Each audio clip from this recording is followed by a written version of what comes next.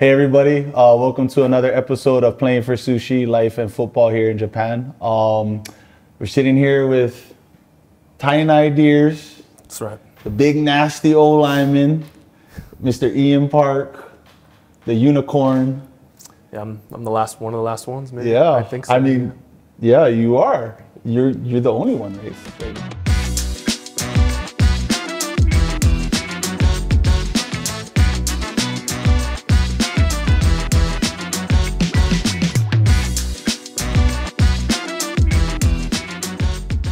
Welcome here, and just thank you for your time. I appreciate you sitting down. I hardly get to see you, but when I do, it's always a good time. And just to get it out the way, right? This show is called Playing for Sushi. Okay. I know you love your sushi. Of course. I love my sushi. Yep, of course. In one sitting, what are the most plates you ever had of sushi? It was in 2020. Okay.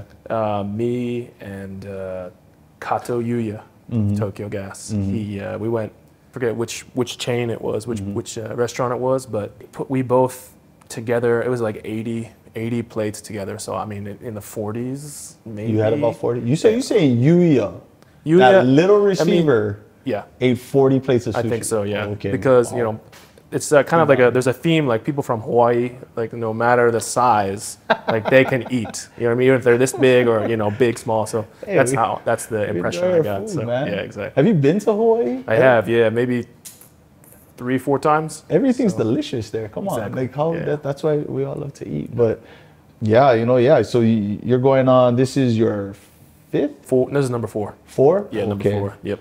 You born, raised in Delaware? Was it right? No. I was born in Delaware. I was born in Rhode Island. Rhode Island. Yeah. Okay, so born Rhode Island. Born in Rhode Island. When I was like baby, I moved to Pittsburgh and I was raised there. So until well, that makes college, sense now. Dominated in high school.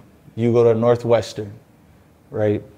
Then you kind of take a different path than most kids who played at the Division I level.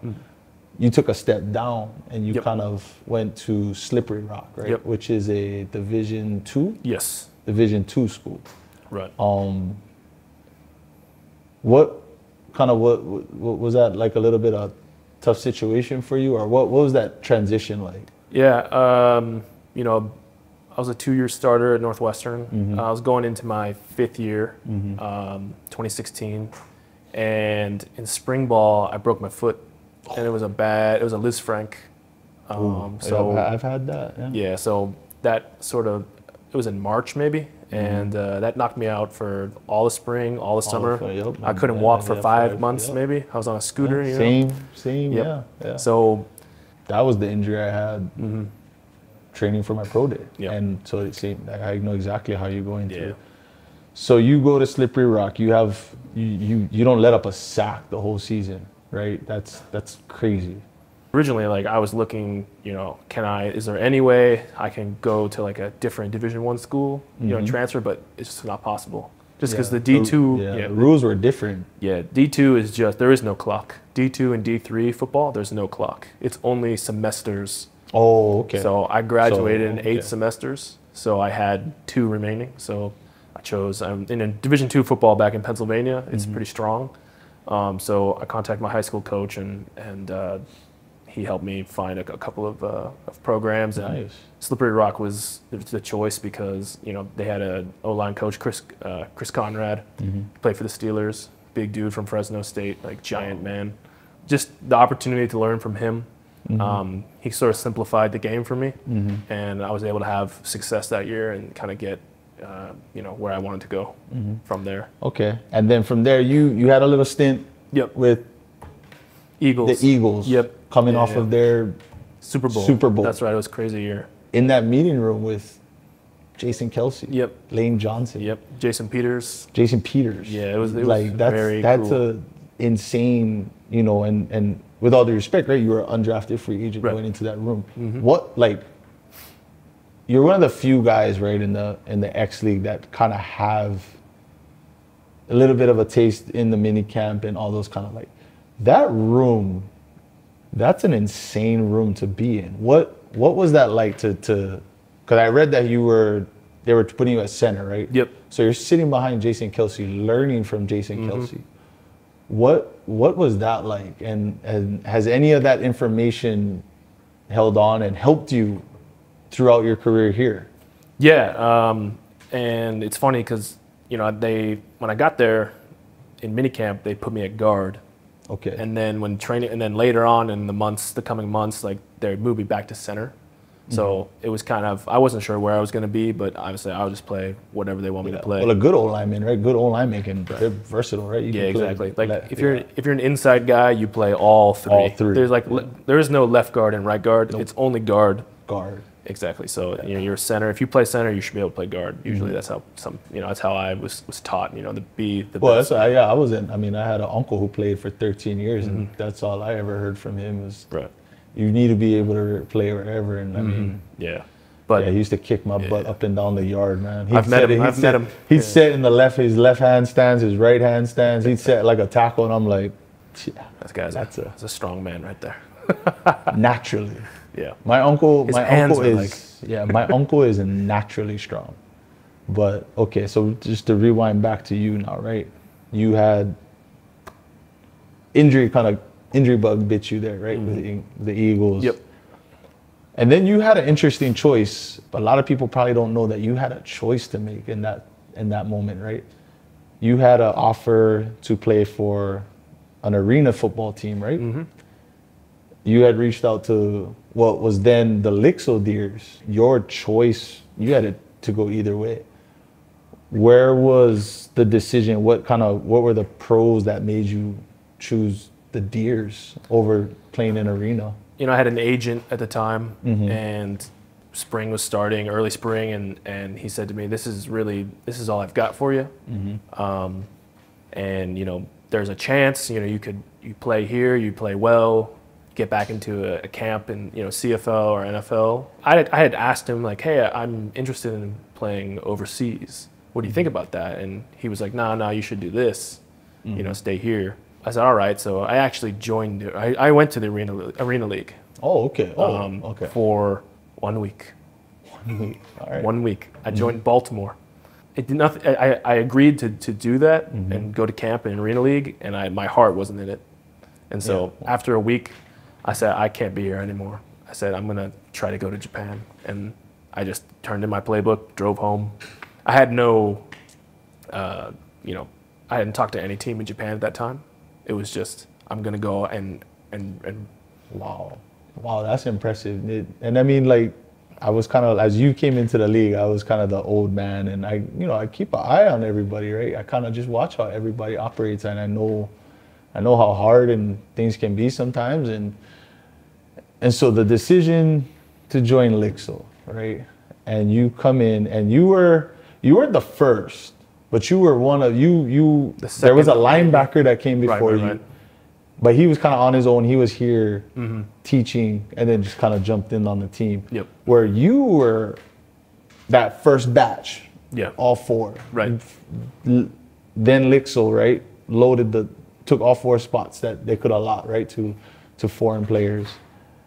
So you were kind of like, in my eyes, the trailblazers, right? You were starting to kind of really open the door for a team that was traditionally against it. Right. Against, when they were Kajima Deers. And I played them in my first year in the JXB, and how do I say that? But they were very just like, we're gonna play with all Japanese players. Proud traditionally, and that is 100% I admired, and I thought they were really good. Like they were really a tough team.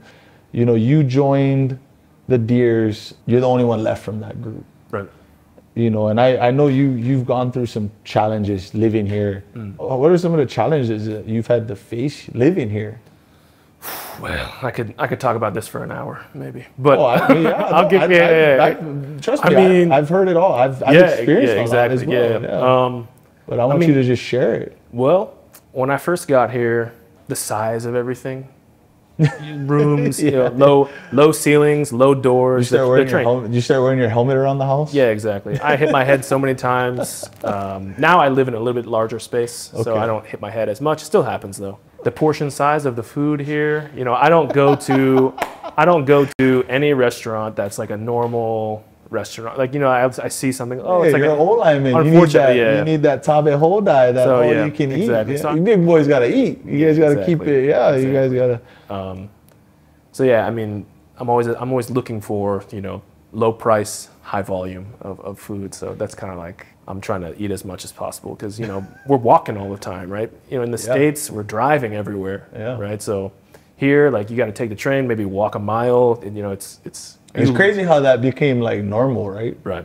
Like, and you go back to the States and you start to feel like, damn, I'm lazy. You start to gain weight, like, You're within just a week. Man, speaking of quarterbacks, you play for probably one of the best, as long as I've been here, he's probably one of the better Japanese quarterbacks Absolutely. to ever have played. Yeah. Your guys' quarterback, Kato, your guys' receiver, Maeda. At some point, they're going to make a play, and that's going to win the game. Maeda, I think he's going on 37, 36? Yeah, he's 37, yeah, I think 37 years old. Don't look like it. Still running around like crazy. Yep. Terrorizing everybody just like I remember. Makes a crazy catch. Puts you in field goal range, right? What's it like playing with that guy or having that guy back? Because he retired for a moment. And he's back now. Right. How big has that been for your team? He gave us that instant spark as soon as he showed up. Because in 2019, you know, he was great. Yeah, I love to protect for him, and I love the guy. He's like one of my family members, you know. And when he left, I don't know. He has a presence. You know what I'm saying? Some guys when they walk in the room, like he, you know what I mean. He likes to have fun. You know, he likes to joke around. You know, when we practice and stuff like that. But we would work out together. You know, he'd always be in the weight room. You know, because we're pro players. We would have access to facilities all the time, but he would be in there as much as we were. Oh, you know what I mean? And so it shows. Yeah. So he truly loves the game and he loves the grind. And but just he's one of those guys that you want to protect. So when I'm out there, like I'm going to do everything I can. He's one of the few guys I loved competing against, but I hated competing against him because I never knew if I was getting to him or not. Like I would hit him, sack him. Guy would never flinch. Yeah, I mean, how has it been learning from them? Now you're kind of in that middle tier, right? How is it kind of being in the middle of all of that? With everything that your team has had to go through, right? You guys have had struggles with COVID. You've had to go through sponsors changes. You know, what are some of the challenges keeping that team together? Because you guys are back in the Super, and you guys are doing well.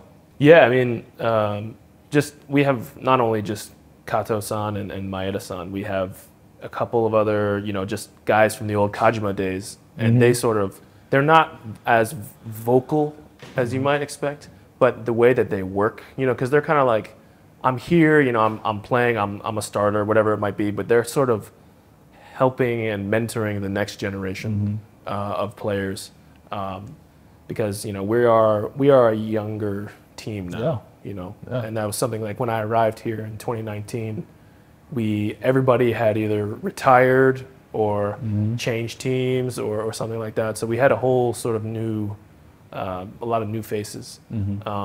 But just having them around, it inspires me, you know, like Maeda-san, he had a knee injury in 2020 and he blew everything out. It was completely destroyed. He came back the next year. Yes. And won us the game against Dentsu. Like at 36 years old. I don't know how he does it. Like I'm hurting. I'm on my way to 30 years old, but like you're still young. I don't know. In football? In Japanese football, I'm a young one. No, but like I mean like when I was 30, like when I think about, right, and you joke, right, I'm almost 30. Like when I was at 30, I was still flying. I remember I went against you. I had I think when I was 30 years old, I think that was when I had that 6 game. I had 6 sacks in one game. 18? No, it was 18 or 19. Yeah. Yeah, I went against you. We had a joint golden practice. ratio. Yeah. I was like, damn. Like, we had you and Fanaika on one side. I was like, well, I knew not to go near you. I was like, okay, he's big. I'm going to try and stay as far away from this man as I could possibly be. I'm not letting him grab me, snatch me, nothing. Our head coach, he was like, it was like we were preparing for a game. when we were going to that joint practice. It was like it was the Super Bowl for us. Well, the head coach at the time was Tominaga-san, right? It was Tomi-san was the OC that year. He was the OC. Yeah, he was okay. It was Takano-san. It was first year. Okay. But Tomi-san was there. Yeah. Tomi-san, yeah, because Tomi-san was my OC for a long time. So I remember, just you guys coming in, and then it is crazy. I seriously swear, like football is such a small world, right? You came in with 2 kids from Hawaii, so I remember, and you became good friends with them as well. Yep. What I wanted to get to, another question to you is, right, you brought yourself back, I think in the area, you guys were in the area for 3 years? Yeah, 3 years. And you brought the Deers back. What is your goal for the rest of this season? What is your goal for maybe, just not yourself, but for the team and things like that? You guys have a shot, not coming back from the area into the Super. And then not even just being here, but being able to compete maybe and get into that playoff spot. When I first got here, we'd have a game way late in the schedule, but we would only practice for that team. But we've changed our ways, which I'm happy about, because you have to prepare for everyone. Like you don't want to peek over, because that's how you have upsets or things like that, right?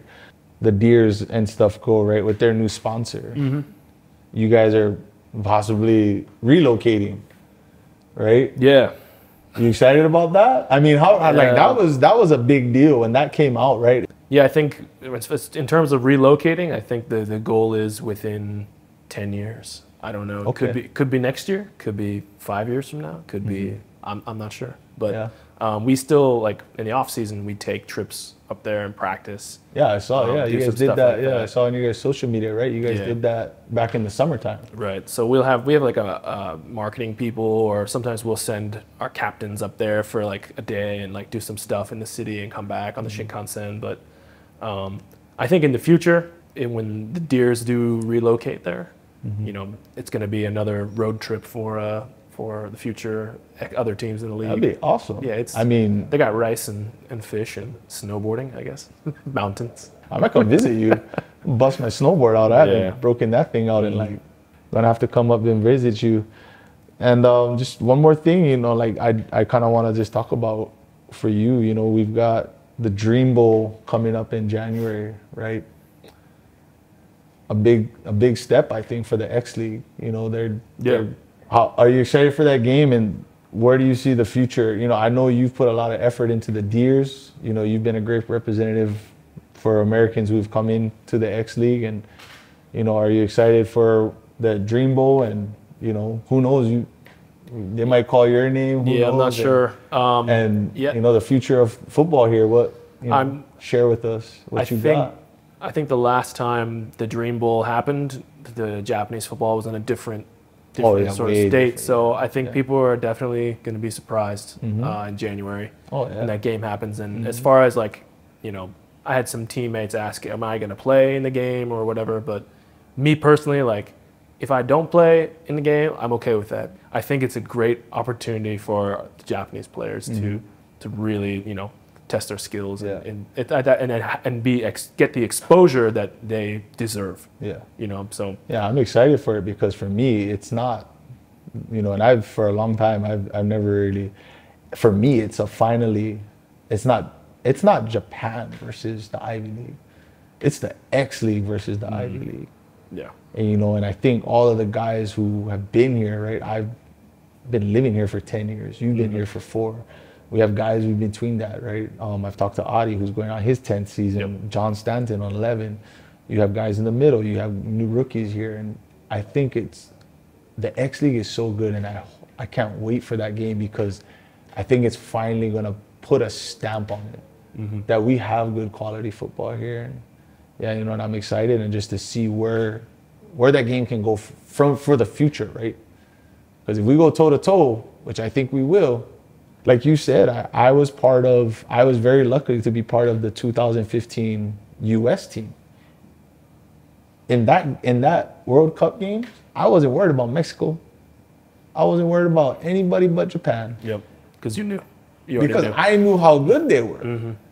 And I still remember you know, just to share with you, I remember we played Japan the first time. I was the captain of the defense, but we had our first defensive scout meeting. Everybody in there joking around, laughing. I grabbed a white marker board from the back and whipped it across the room and slammed it on the wall. And I remember I told everybody, this right here is how we're gonna lose to Japan if you guys act like this. I was like, these guys are no joke. Mm-hmm. You might think they're little. These guys know how to play football. Yep. And I think had I not done that, I think they would have. We were close. I think we were only up by one possession at halftime. And I remember we went in at halftime and they were all like, damn. Couldn't believe it. Shocked. Yeah, everybody, like the offense, especially the offense was like, damn, these guys can play. And I'm like, yeah, like I'm not joking, like I'm, you know. And I just hope, you know, with these things, and I hope you continue to do all the good that you've been doing. You know, you're still, you know, holding on. You're still holding it down for the Deers, and you're doing a great job. And I don't have enough words to say. I know how hard it is, and I know you've had your challenges. You know, you've had a different experience than a lot of us have in Japan, right? Going through all this stuff with your team, changing sponsors, things like that. You've done it by yourself, pretty much. You've had 1 year with teammates, and then pretty much, right? You've had one, you know, and now you have some other teammates this year. I got Big Joe from the UK. Yep, Joe Martin. You two are massive next to each other. You know, and I'm friends with him on Instagram, but I saw how big he was. And I was like, holy smokes, that is a big man. Yep. But no, man, just continue to just stay healthy, just keep playing as well as you are, man. You guys are doing good. Cheering for everybody now. You know, I hung up my cleats, and now I just want to see good football. I honestly don't care who wins it anymore. I just want to see everybody have fun, stay healthy. You know, just keep on going, man. Good luck the rest of the way. Thanks, BJ, man. Appreciate you, man. Yep. Thanks for having me. First, I just want to give a thank you to Bountiful Cafe here in Shingirayasu for having us. This is a cafe that I probably visit maybe once or twice a week. It's a really great place, great atmosphere, as you guys can see in the videos. They have great espressos, lattes, they have smoothies, they have seasonal menus. And if you guys are ever out in the area for Disneyland, just in area in general, I highly recommend it. And again, thank you Bountiful Cafe for having us.